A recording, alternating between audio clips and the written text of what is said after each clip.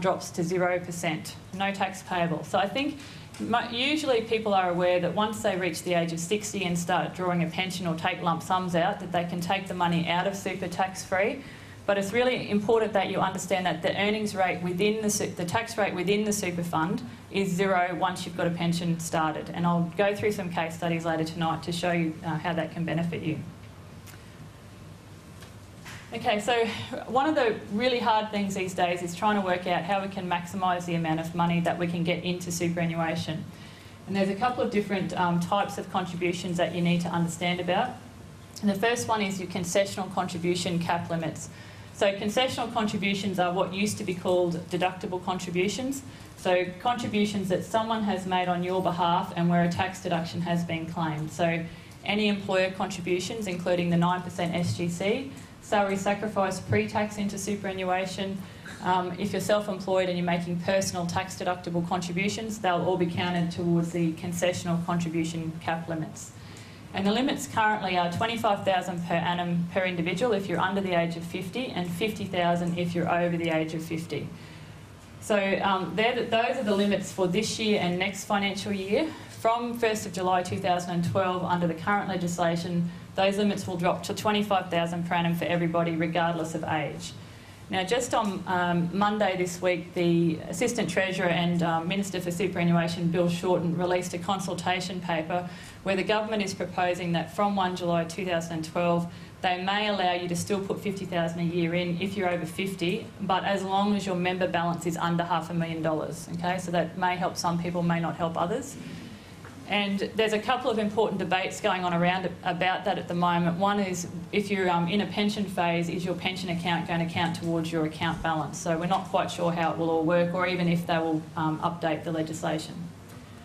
So at the moment, it's important to take advantage. If you're over 50, it's important that you try and get as much into super as possible. And if you're under 50, it's important you try and maximise your contributions every year, because you can't catch it up later.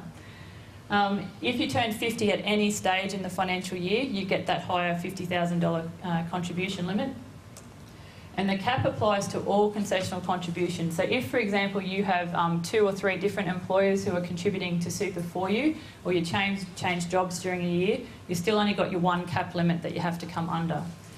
If you go over the cap limits, you will pay tax at 46.5% at penalty rates. And importantly, any amount excess to those contributions is also then going to count to your non-concessional contribution cap limits. And I'll take you through how all of that works in a second.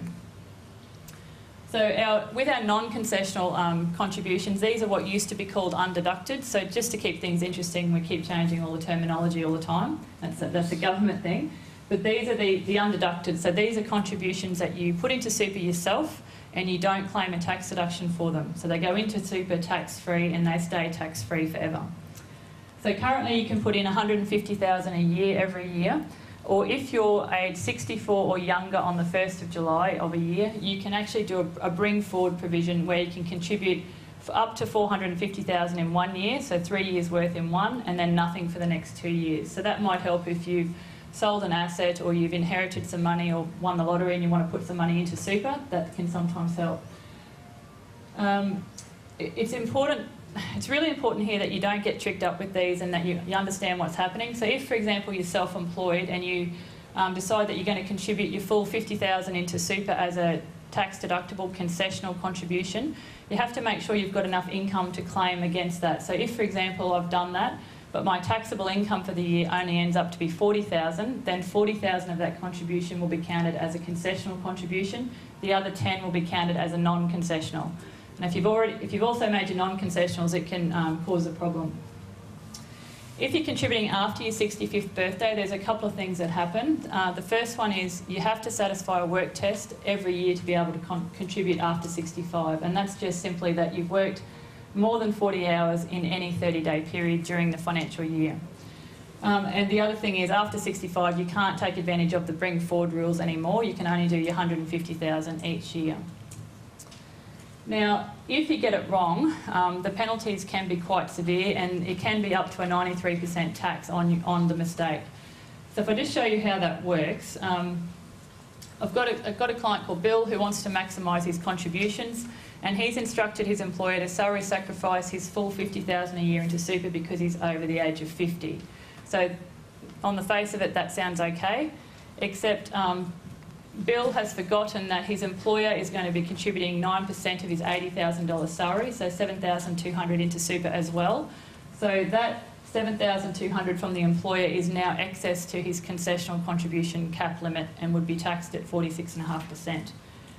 It can get worse than that though, because last year Bill sold a property and he put his full $450,000 into super as a non-concessional contribution.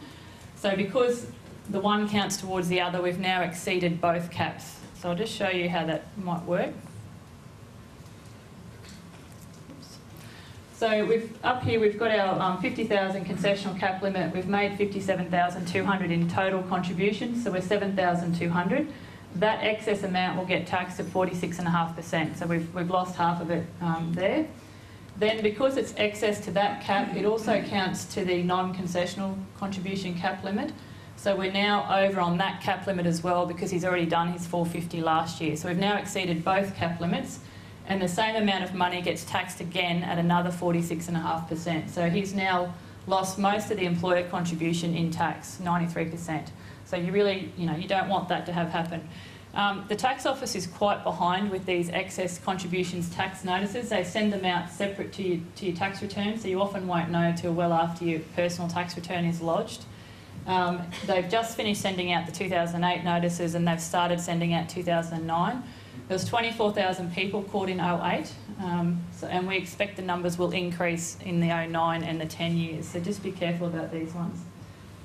It can be even worse than that, so you can get hit with 138% tax on your mistake, and this is a really nasty one to be careful of. So a lot of people have family trusts and they get into the habit of making distributions from their trusts. So if we have a distribution from a family trust into a super fund, that is going to be an issue. So in this case it was $100,000.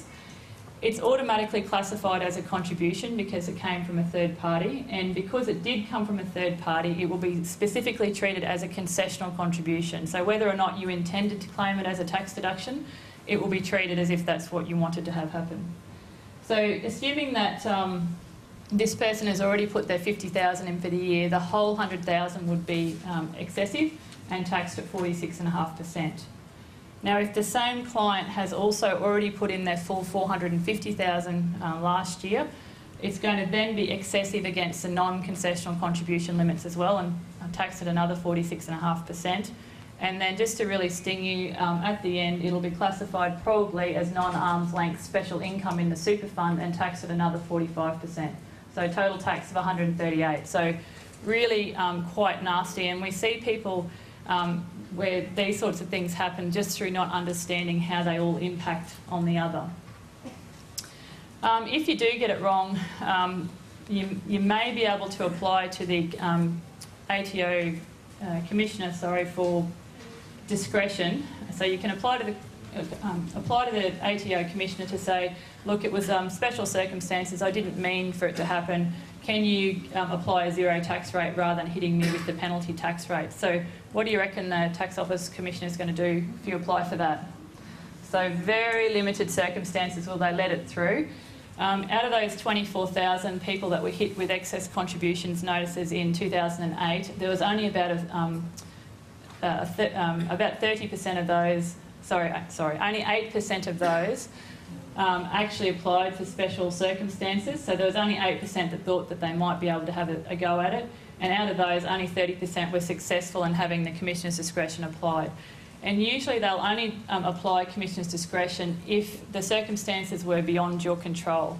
So as an example of how that might happen, if you've told your employer to put in, say, $25,000 for the whole year as a salary sacrifice and including the 9% SGC, but they unfortunately made the June super contributions in July, they paid it late, and then in the next year they put the whole amount in the 1 year, so you were over because the employer was late on their June contributions, you may be able to get through on that basis. But it really usually has to be where the mistake was something beyond your control. If you just did it accidentally or did it not understanding, they won't apply the discretion.